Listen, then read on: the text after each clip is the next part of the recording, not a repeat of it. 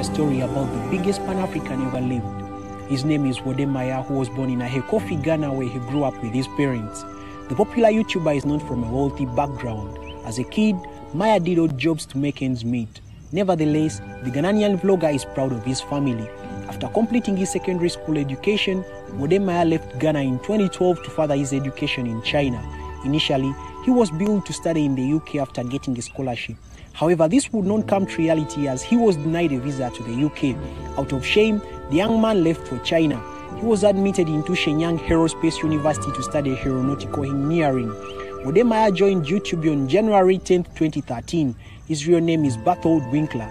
Mr. Ghana Baby, as he is also known professionally, visits multiple African countries, vlogging about his travel experiences, the country's culture and social scene, garnering him mainstream media attention, taking Africa to the world, and mainly changing the negative narrative of Africa.